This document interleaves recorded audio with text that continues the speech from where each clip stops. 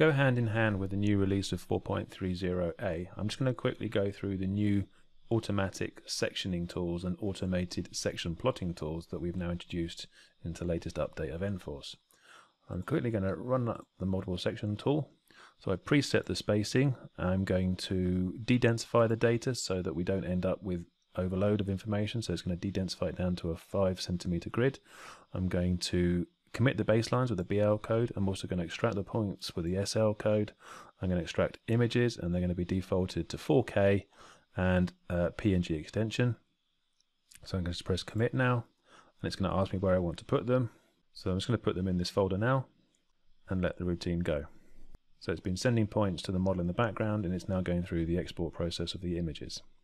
Note that I've also increased the pixel size so that when we take these sections and plot them out in a minute, the points are actually a bit more visible. So the section's been set to centimeter thick so that we don't again create too many points for our sections. Obviously you can configure this depending on the type of data that you're using. Okay, so those sections have all been created. I'm going to close down the view, redraw this one, and there's all my section data. I'm now going to go to the sectioning tool and run the new tunnel sections option. So I have the option here ticked to go into the special mode that deals with data extracted from a point cloud. I'm using codes that I've already defined. So I'm using BL for my baseline. It's going to create TP points for the tunnel profile, and it's going to best fit a circle and create a point called CP if I enable add center points at their centers.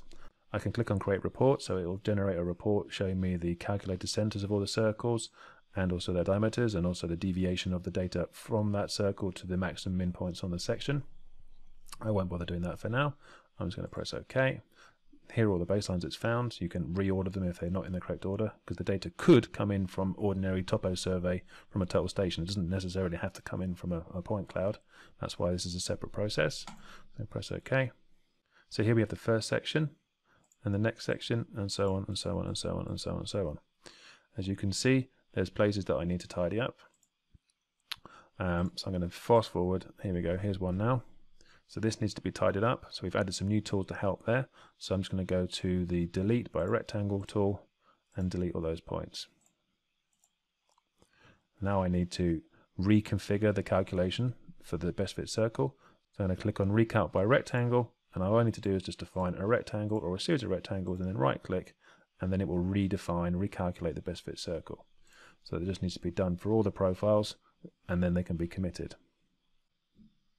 So having taken the sections in the point cloud engine and tidied them up in the section preview, I'm now going to plot them in a CAD model in n4ce.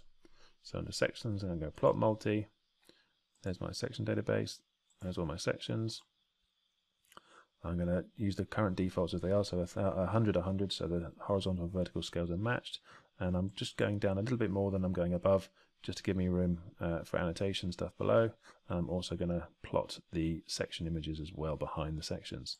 I press OK, and I'm just going to define a big box to fit all the sections in. So you can choose now how you want the columns and the rows ordered and the spacings between them. I'm just going to press OK.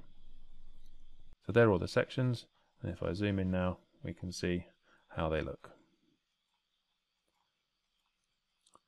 Okay.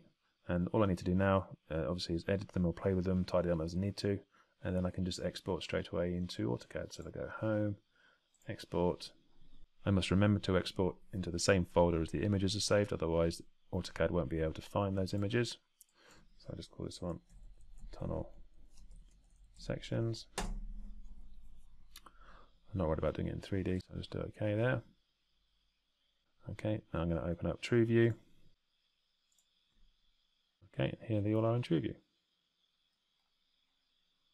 Thanks for watching the video.